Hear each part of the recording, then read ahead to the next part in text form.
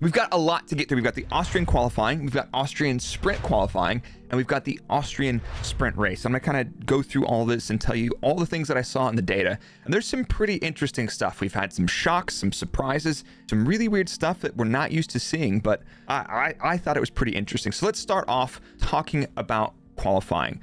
Red Bull and Ferrari both very strong in this session.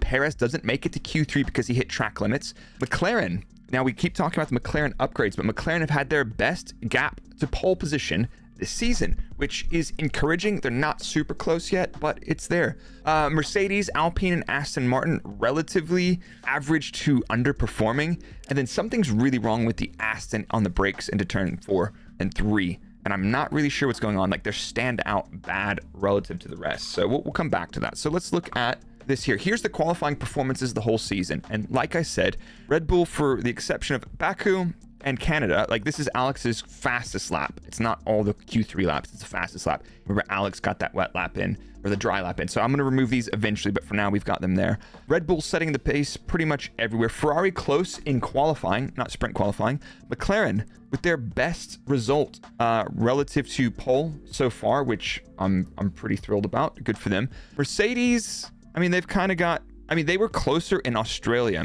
and about similar at the beginning of the season. Mercedes are about the same gap to the front as they are now, but I don't think that's strictly because of a lack of performance in the car. I think they were a little bit underperforming with tire prep and traffic management yesterday, and we'll come back to that several times. Aston Martin, I mean, Aston Martin have been on a little bit of a slump since Monaco in terms of gap to the front. So Spain, Canada, and Austria, in terms of their gap, they're quite fine. And yes, I do expect them to go well at Monaco, so on. Other teams that underperformed here to normal, the midfield is just chaos and randomness, honestly. So I'm not too worried about where they're looking today. Now, here's the thing that I told you guys, and I put a tweet out upon this, and people were kind of shocked by it. So when you go into qualifying, the track gets faster. It's a function of the lap, and we're talking about qualifying specifically. Max did something really weird that we don't see the other day, but it reminds me a lot of the first thing I noticed with him about his first race in Barcelona. But after that, like when we were in 2016 in Austria, I was like, this kid's going out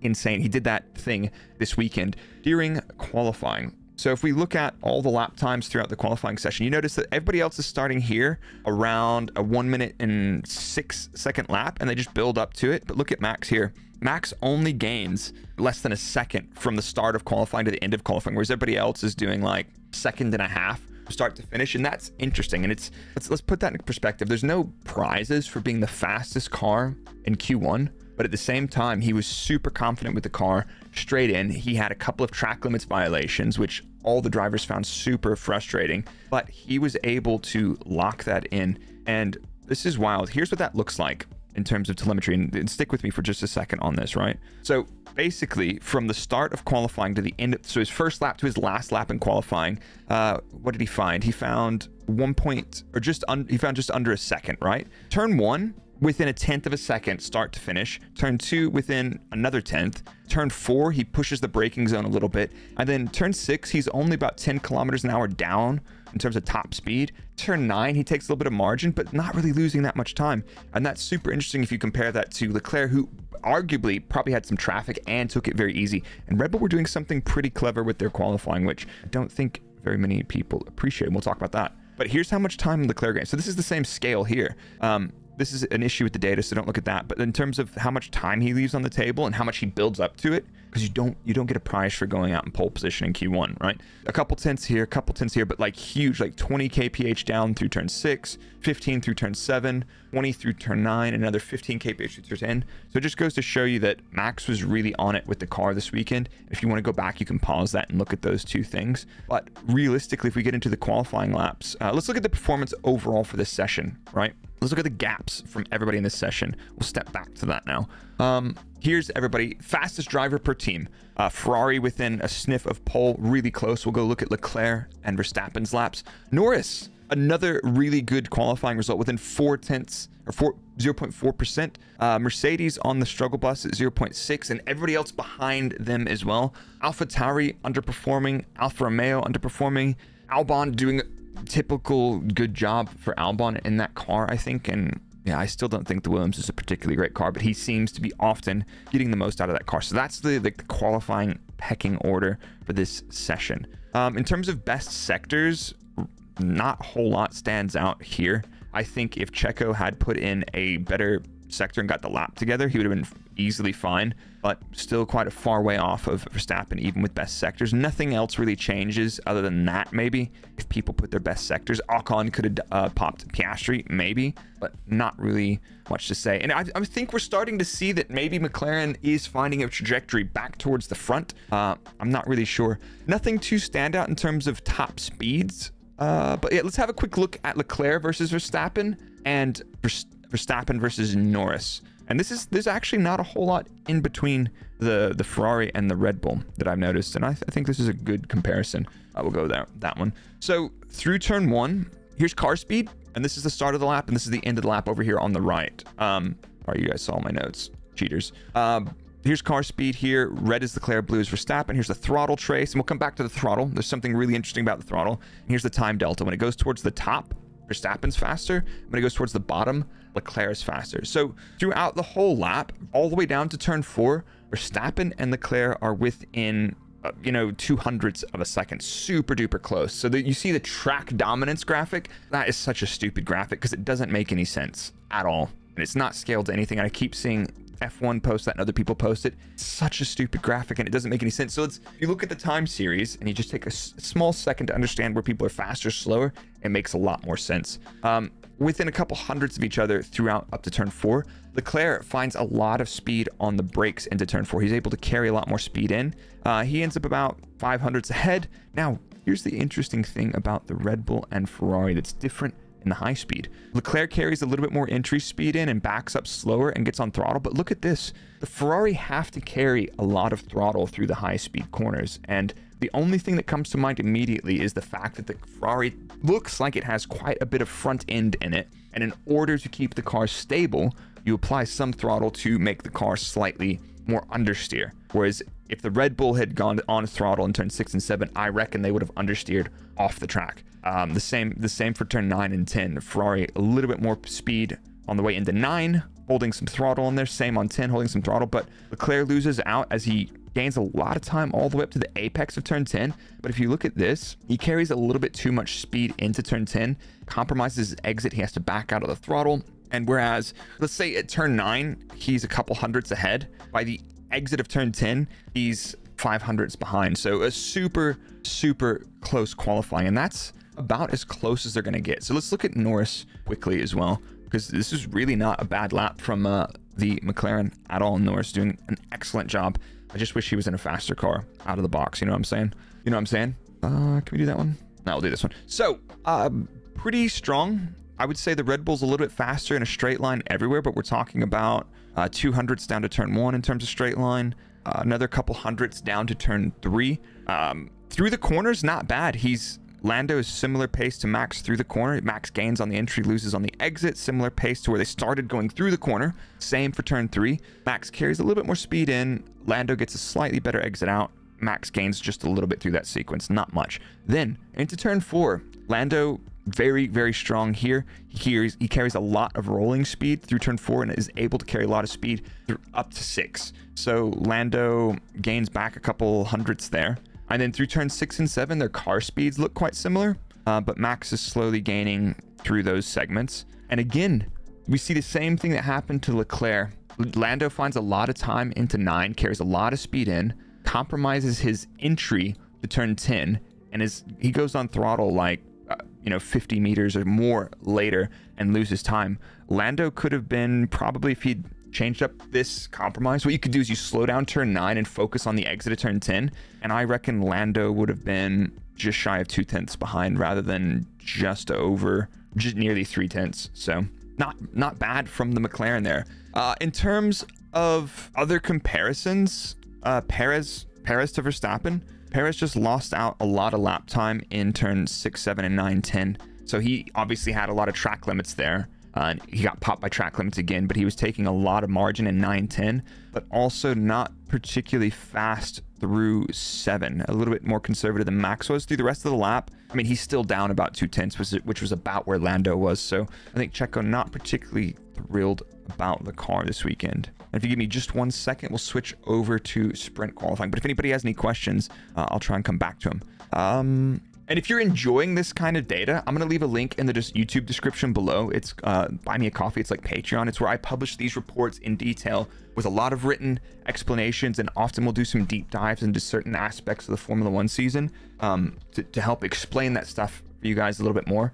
And if you're in the Twitch chat live right now, there's a link there. And if you check that out, I'm publishing every qualifying and every race. I'm doing a detailed breakdown report of this for the price of a coffee per month. So I feel like there's a lot of value in there, and it's something that helps support me. And I'm giving you guys some content that nobody else is doing without any of the expert commentary. And I feel like hopefully I'm making Formula One a lot more enjoyable and educational, and giving you a lot more informed takes and not just telling you what I think might be happening. So let's get into the sprint shootout session. And this is my overriding summary for the session. Hulkenberg is the only one that goes faster than he did in the regular qualifying session. Everybody else about the same or slower. So let's look at that. This is actually kind of wacky. So you notice Verstappen goes a little bit slower. Here's free practice 1, here's qualifying, and here's sprint qualifying. And here's all the team's paces. Red Bull goes just slightly slower. Haas goes slightly quicker in the sprint qualifying, but Ferrari dropped the ball massively. McLaren a little bit slower. Mercedes and Alfa Romeo absolutely dropped the ball, and Mercedes and Alfa Romeo go slower in sprint qualifying than they did in free practice 1, which to me tells me two things probably. Conditions and tire preparation were still problematic for them, or they struggle with track position and getting a clean lap. And we saw that Lewis had it had the thing with Max where they were basically blocking each other on accident, but that is completely outlap management that is up to the race engineer to manage, and it was not clean. It tracks like this, you have to give your driver the best shot of getting a clear lap, and when you leave it that tight, it's going to get messy. So it's difficult, I understand it, but that's super tricky. Yeah, there's not a whole lot going on in this session. Like if we look at the session pace, just this session alone, there's the gaps. So Verstappen, Norris, again close, but Norris only 0.9% off. He was a lot closer in the regular qualifying session. Mercedes underperformed. Their performance is definitely somewhere up here. Albon also not great. So interesting session in terms of management. I don't think there's a whole lot to say about it. Let's look at Red Bull, just what was the difference between their laps in qualifying and sprint qualifying, just to give you an idea of how much Max got out of it across these sessions. So this is Max in sprint shootout in blue and Max in qualifying versus red. In the sprint shootout, Max finally figured out turn 4. There were quite a few drivers that got a better run into turn 4 than him. I mean, he finds over a 10th on the brakes into turn 4, loses out a little bit there in the kink through 5. And then he's just a little bit slower throughout this. He gets a worse run out of turn 7 from car positioning, and probably a couple hundred slower through turn 9 and turn 10. So realistically, Max getting quite a bit out of the car. And let's look at Mercedes, how they struggled, because obviously they got knocked out quite earlier and they were very slow, but in terms of track ramping up and where they were struggling compared to their fastest at the end of from qualifying to sprint qualifying, just grip everywhere. And some of this is track condition because they got knocked out quite early, if I recall that correctly. But I mean, look at that, and that's just traffic and not clear gap, I think, but a messy session, and it emphasizes the importance of track position and getting gaps. Let's have a look at the sprint race before we get into the race watch along. We've got 20 minutes before the Grand Prix starts. And if you're not familiar, we do qualifying and race watch alongs on Twitch. I go live an hour before every session, and then we'll jump straight into qualifying a race watch along. And today is the Austrian Grand Prix, which we're watching live over on Twitch. So if you're on YouTube watching this later, do be sure to stop by, drop us a follow on Twitch, and come say hi next time. All right. So let's look at the sprint race quickly. My notes from the sprint race: Verstappen and Perez have a little bit of a tangle on laps 1, getting their elbows out. Half of the field swapped from intermediate around lap 16. It's only a 24 lap race, so it's very close to the end, but the track was drying rapidly. We'll talk again about tire crossover. Verstappen clears Perez and the entire rest of the field by 20 seconds on a suboptimal intermediate, but that was still the fastest strategy for the race leaders. Hulkenberg up front for the first third of the race, but falls back and converts early to a soft tire and does okay with it. Russell goes early to the soft. He's very bold, saying, team, give me the soft tire. Let me see what I can do. He tries to make a move from P11. Hamilton goes a few laps later, but they just miss out on the points. And I wonder if Albon could have kept it on the intermediate if he had stayed out. So if we look at what the tires look like for everybody, here's the tire plans that people run. And if you want to zoom into this or pause it later on YouTube, feel free. Verstappen, Perez stay out. Hamilton, here's the guys that convert. And basically, everybody that stays out at the front, well, this is a lot easier to look at. Let's just look at it this way. Here's the race trace, and here's the gaps. So here's Verstappen leading the race. Here's Hülkenberg in P2, and then he falls back down to third, fourth, fifth, or fourth. That's fourth. Counting is difficult sometimes, guys. And then he's on the struggle bus. He's about to get eaten up by the Astons, and he pits in for the soft and comes back and finishes just in that bunch. But everybody up here, basically, that's hanging on, they stick out on the inter, despite the fact that the track is well into the dry past crossover, and it's just that compromise. Perez struggles as well after the race start. He gets his elbows out. Perez gets a great start, but you see a lot of the people pushing here, and Russell pushing quite early to go for that soft tire, and I think he makes it work out okay. And here's the thing. Here's the lap times for the whole. Here's the lap times for the whole race. So here's every slice is a lap. So here's the start of the race. Here's the end of the race. And you can see here Max putting in much faster lap times than the entire field, and then right here Russell puts on an inter, and it's like, okay, that's about. Or he puts on a wet, sorry, or dry. Russell puts on the dry here. And these lap times are about the same as the inters on his first lap. And then the second lap, well clear. So the track was just about ready when he did it. And I don't think they could have switched any sooner. Or he was just being super cautious. But I think the track was ready right here. You can see, is this Piastri or Norris? This is Piastri going out as well. And his first lap on the slick is very fast. So maybe this was the crossover lap right there. And you can see the people staying out versus the people that go in. I mean, we're talking several seconds a lap difference in terms of lap time, but track position is key. Track position is key. And you can see these people that struggled a bit on their tire, but they didn't give up track position. Whereas you can see the Hulk coming through. He gets Norris, and is that Ocon here? And Russell comes through, and he gets... this is the photo finish. That's the photo finish. We missed it. But yeah, I mean, I think the sprint, honestly, let's talk, before we wrap up, let's talk about the sprint and what the sprint showed me what I think Formula 1 needs. I think Formula 1, I don't want to say give the cars shittier tires or less grip, but when you have low grip, relatively more power, you don't need the DRS because you're more reliant on track positioning. It's easier to make mistakes and all of that. So, you know, a lot of the drivers are pushing against no tire warmers. Because imagine no tire warmers is like having like a slippery, crappy conditions for the first couple laps of your stint, which will make for interesting races. But I feel like more power, less grip, less downforce, less drag. You're gonna have longer braking distances. I think it could be what it needs. I honestly, genuinely think that the V6 in 2026 is going to be, you're going to have a Formula E style racing in several races unless they make huge changes to it. But I think that's it for the, let's look at the race starting grid quickly. And there's some changes to the race starting grid. So here is the race starting grid. Verstappen, Leclerc, Sainz, Lando, Lewis, Stroll, Alonso, Hülkenberg, Gasly, and Albon in the top 10. Kevin Magnussen is starting from the back, and De Vries is starting from the back.